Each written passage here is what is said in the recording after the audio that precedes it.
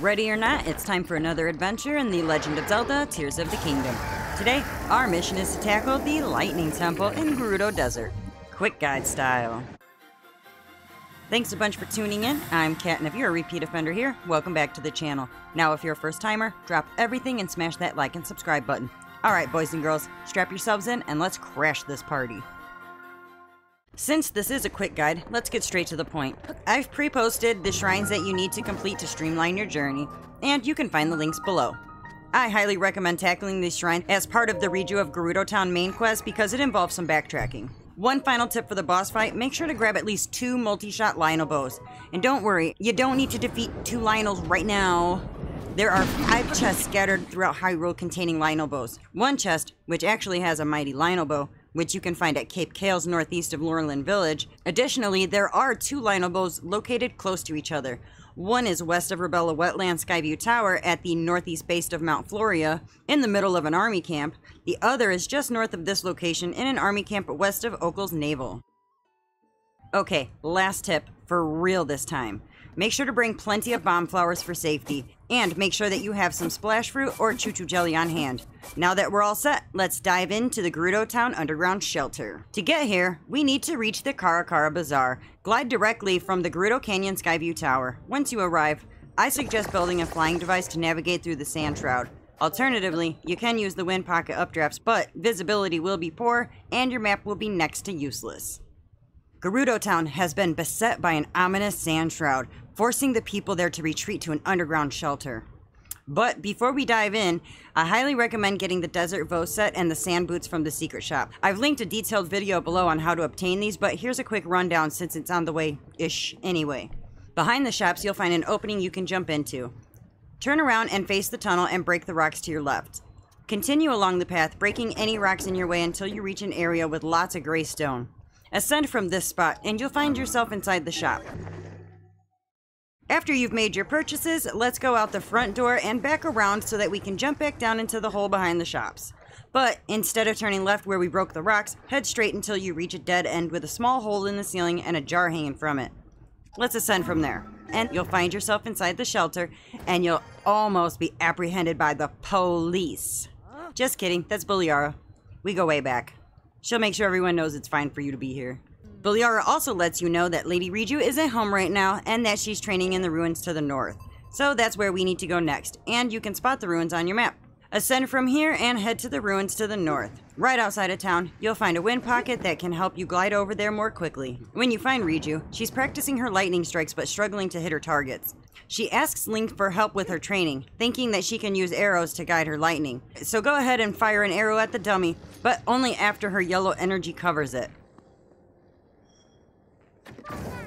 She'll then explain that if you shoot the ground in front of multiple enemies, they'll all be affected. So instead of aiming for the dummies, aim for the rock between the 3 dummies. As Lady Riju starts to get the hang of it, she hears the voices of her ancestors. Just then, she's interrupted with news that a swarm of Gibdoos is attacking Bazar. Naturally, that's our next destination. Buliara is already en route. Fast travel to the Mayatat shrine. Once you arrive, you'll encounter Gibdoos for the first time. These grotesque monsters emerged with the sand shroud. They're tough and resistant to regular physical attacks, but are vulnerable to elemental damage like lightning. Apply what you just learned and harness Riju's lightning and take down the Gibdoos. To stop more from appearing, you'll need to destroy their hive. Shoot the hive when it's glowing pink. This is when it's releasing Gibdoos and is vulnerable. Otherwise, it's immune to attacks. So just go around until you get all of the Gibdoos.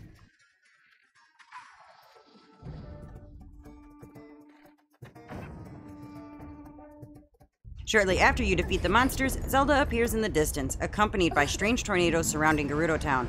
She heads towards the town but quickly disappears from view.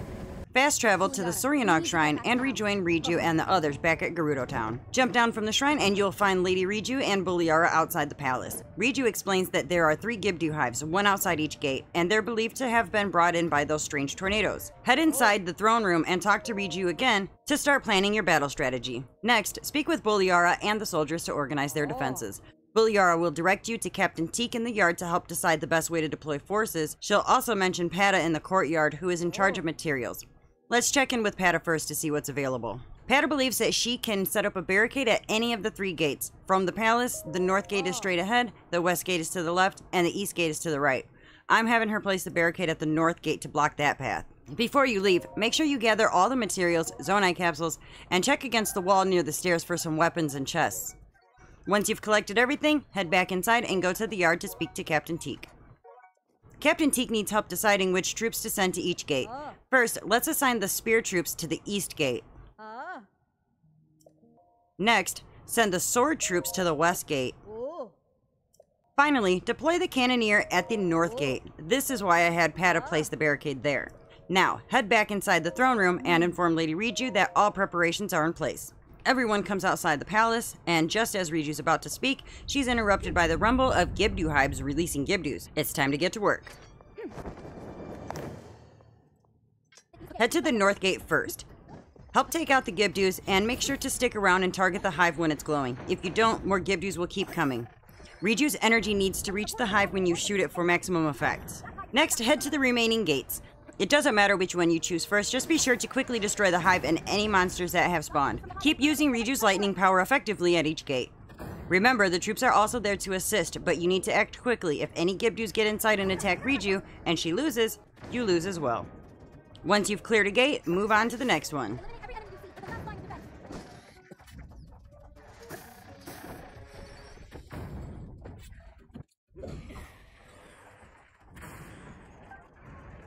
After taking out the last hive and any remaining monsters, rendezvous back in the throne room. As Riju reflects on the connection between the hives, the sand shroud, and the mysterious voice from earlier, she remembers something important and asks Link to come down to the mural in the underground shelter. The quickest route is through the secret entrance behind the throne and under the seal statue.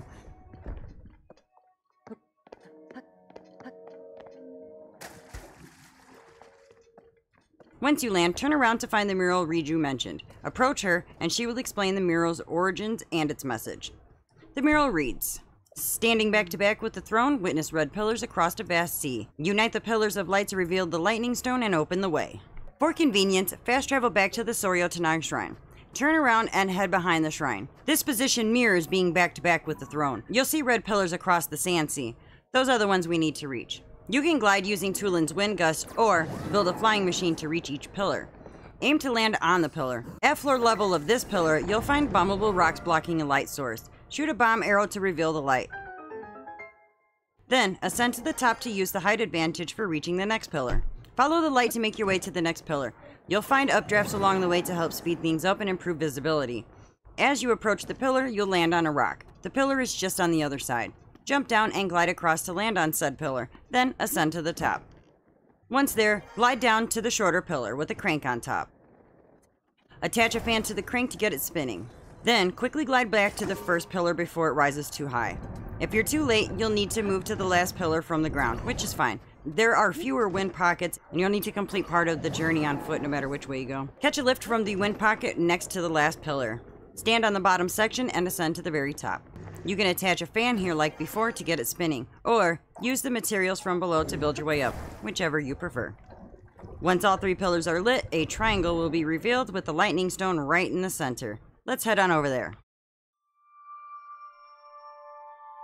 When you arrive at the lightning stone, you'll see Zelda standing in front of it, doing Zelda things. Then, suddenly and quite magically, Riju shows up and joins the scene. As always, Zelda vanishes once again. Riju begins piecing things together, but we already know the plan. Strike the lightning stone with lightning. And just a quick heads up, due to some technical difficulties, Link had to have a wardrobe change, but no time to dwell on that now. The temple is rising straight out of the sand. Alright, to start this party, we need to activate Riju's lightning. First, shoot the hive sack in front of the temple. Meet the Queen Gibdu. She is the one who is responsible for the sand shroud and all the monsters that came with it. We'll only need to damage her partially. To start, activate Riju's lightning. The Queen is impervious to non-elemental attacks, so ensure that Riju's energy reaches the Queen before shooting. While the Queen's vulnerable, indicated by her turning white, shoot her with something strong attached to your bow, like the Gibdu bones you collected on the way here. This will help you finish the fight quickly, and yes, I know it's a bit poetic to use her own monster's bones against her, but that's what she gets for creating a sand shroud. Once you have reached said point, the queen retreats into the pyramid. And now you have two choices. Either ignore the two hives outside, or attack them for more Gerudo bones. If you choose to leave them alone, be cautious inside, because they can come in here and they can smell you. Probably. Next, shoot the pink sack to gain entry to the first floor of the Lightning Temple. There is a chest in the sand pile if you're interested, but you will need the Korok Guster on the wall. Take it and go to the sand pile in the middle of the room and use it to blow away the sand, revealing a floor switch. Stepping on that bad boy opens the door, allowing us to venture further into the temple. You might also want to grab and light this torch as it gets dark for a bit. Continue along the path until you reach a dead end with a broken wall. You can explore this area if you wish, but for efficiency, turn right.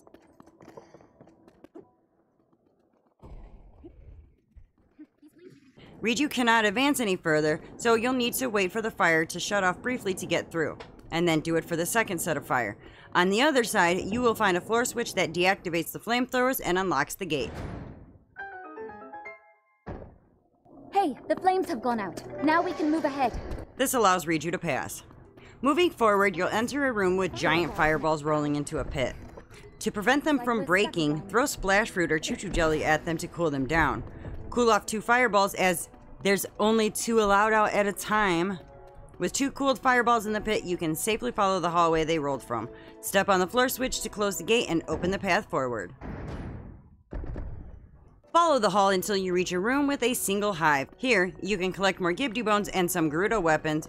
Alternatively, proceed through the doorway leading into the Room of Hopeful Light. There's a construct to your left. Eliminate it first. Then, use your Ultra Hand to grab the mirror from the sand pile and position it to face the wall switch. Hold the mirror up until the wall switch turns green, which will open the gate. Continue down the hall until you reach the Room of Ascension. This is where we actually begin. Examine the dragon ring and it will start to lift the platform on which you stand. But much like your phone, the batteries are dead. We need to use Riju's powers to recharge the 4 batteries. The first battery is directly ahead. You'll see a broken wall in the corner. Move the pot and the bricks to clear the way. Then enter the room and line yourself up, activate Riju's lightning, and shoot the battery. Once it's charged, head back to the Room of Ascension. Alright, 3 left. Head to the opposite corner of the Ascension room. There, move the debris blocking a wind pocket on the floor. Use the updraft to glide to the doorway glowing orange, which leads to the 4th floor. I'll leave that area to you, Link. Inside, you'll find a room with a soldier construct. Defeat it, then take note of the spinning wheels inside the wall. Since they aren't full circles, use recall to align them and create an opening.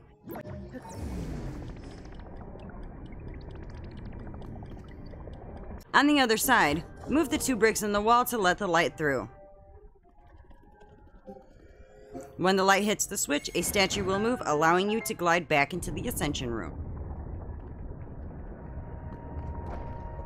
Glide over to the wind pocket again, and use it to reach the 4th floor again, where the light will hit another switch. Then, when that turns green, another statue will move, revealing a floor switch.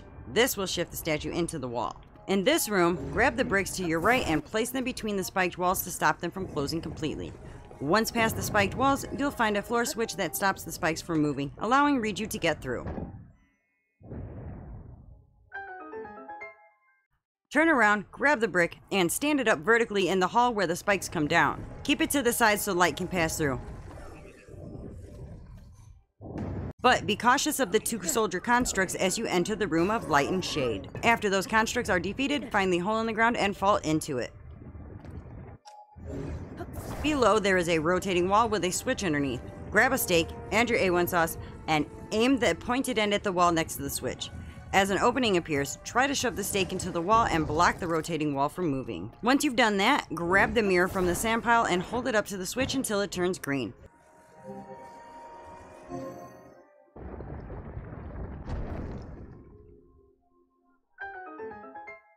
Then ascend to the top. There's another mirror in a sand pile.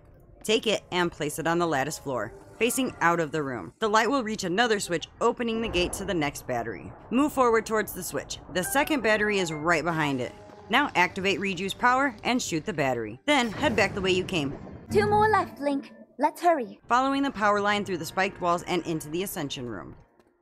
The wind pocket is immediately to your right. Jump into it and land on the ledge above to reach the 5th floor. You'll encounter a soldier construct here. Defeat it to proceed. After, notice a gap in the wall. Climb up and enter the room of natural light. In this room, grab the brick to your right and place it vertically inside the light beam. In the cubby hole in the wall, you'll find a mirror. Take that mirror and place it on top of the brick facing the opening. This will allow the light to pass through the gap you climbed through. Just outside, you'll see a mirrored statue on rails. Use Ultra Hand to pull it all the way back until its mirror catches the light. Next, move forward and to the left to where the light landed, and grab the mirror statue there.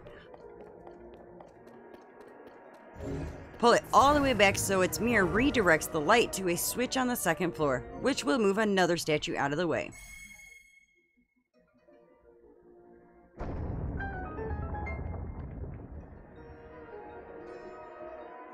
Glide down to that floor switch and step on it to move the statue into the wall.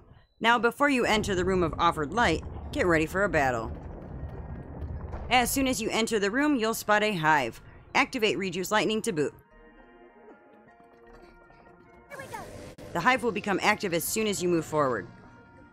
After that, be prepared to defeat a few remaining Gipdoos and a couple soldier constructs. Additionally, watch out for the 2 armed constructs on hoverstones in the back of the room. They'll be shooting at you throughout the battle. I recommend taking care of them early on if you can. Once all the enemies are defeated, you'll need to build a contraption. Start by grabbing a balloon and attaching it to the platform on the floor. There's also a torch on the wall and a mirror in the sand pile. Assemble these so that the mirror faces the switch. Light the balloon to make it float up and direct the light to the switch, which will open the gate and reveal the 3rd battery. Activate Rejuice Lightning and shoot that battery. Okay, only 1 more battery to go. Then, retrace your steps, following the power line back. Glide over to the wind pocket and let it carry you back to the statue with the originating light.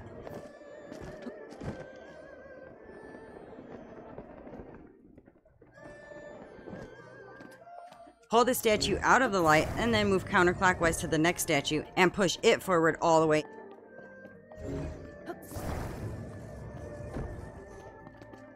Proceed to the next statue, which is blocked by a pile of sand. Use your Korok Frond Guster to clear the sand. Then, pull the statue forward into the light.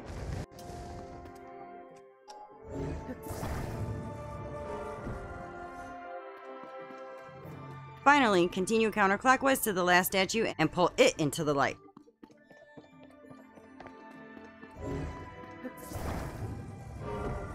The light should now be aimed at a switch statue. However, this switch statue is on the 6th floor and there's no direct way to reach it.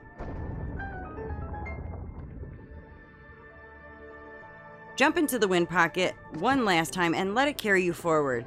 Land near the mirror statues below the switch you just activated and look up. Ascend where you see statues rather than a blank wall. There should be a ledge of brick. Ascend from there and then ascend again onto the next level, and you should pop up in front of the switch statue. Now just step on the floor switch and move that statue into the wall.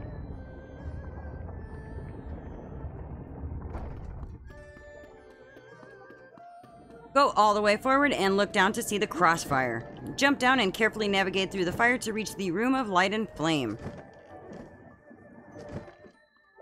Next to the gate, step on the floor switch to allow Reju entry. Be prepared for a fight, as there are 2 soldier constructs waiting for you. Once you've defeated them both, turn around to find the 4th battery. Shoot this battery to charge it. Alright, we've charged all of the batteries with lightning. That should wake up the mechanism in the center. Let's go, Link. Head back to the Ascension room and get ready to activate the Dragon Ring.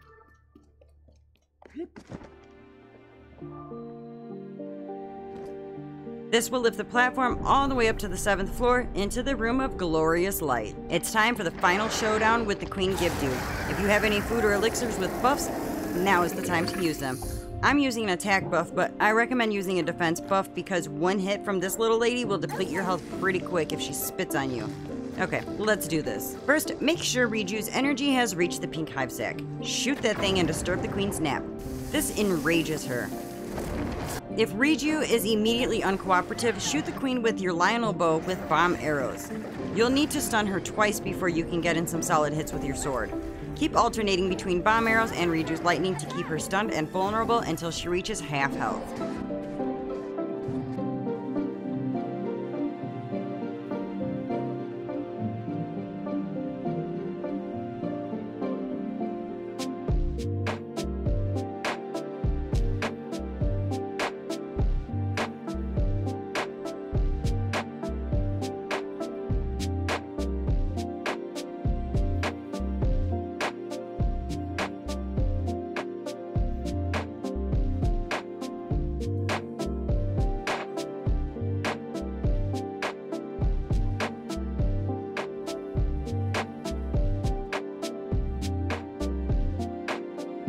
Now she's pretty upset. So upset, in fact, that she starts spewing Gibdus from the hives. I know this is overwhelming, but right now we can just mostly focus on taking out the 4 hives. But watch out for her stream of deadly spit. You're not safe from it, but as long as you keep moving, you'll manage just fine. Above each hive is a light. Glorious light. Gibdus don't much fancy the light, so think of it as your home base. The Gibdus and flying Gibdus can't go into the light. They will, and they will die because of it. Don't waste your time killing them as they don't leave any drops when defeated. All you can really do is focus on taking out these hives while dodging the queen and all of her weird freak monsters.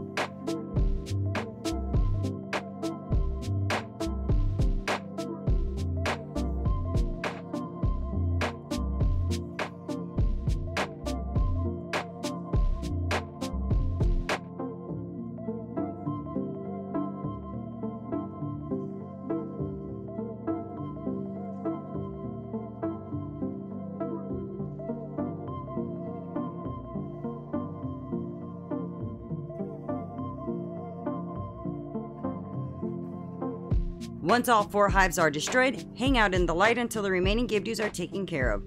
Then, you can turn your attention back to the queen. It'll be just like before she even activated the hives. If you can, attach a bomb flower to your shield to trigger some bullet time.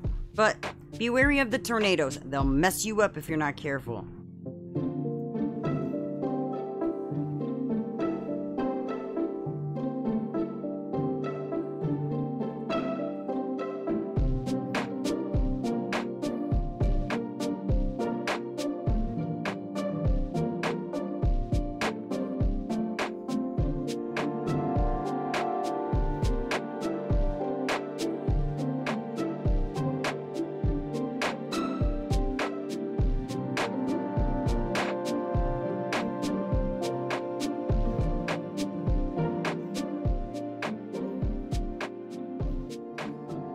After you've defeated the Queen Gibdu, you get your heart container along with the story of Gerudo's involvement of the Great Imprisoning War and the vow of the sages to fight along the Swordsman Link and defeat the Demon King once and for all. Then you get to watch as Gerudo Town clears up and everyone comes back to the surface. You did good, kid. After that, you're taken back to the throne room, where Riju thanks you but says you're on your own when it comes to Zelda. She's super busy now that things have settled down. You'll receive your vow of Riju, and Boliara suggests you might want to share what you've learned at the Lookout Landing. If you head there and you want to chat with Pyrrha, you'll find her at the top near the telescope. But that's all I'll say for now. See you in the next quick guide. And that's all she wrote. If you found this walkthrough helpful, don't be shy, give that like button a little tap, hit subscribe for more gaming goodness, and spread the word to your fellow adventurers. Got any questions or thoughts? Drop them in the comments below. I love hearing from you guys. Until next time, this is KKJinxx, over and out.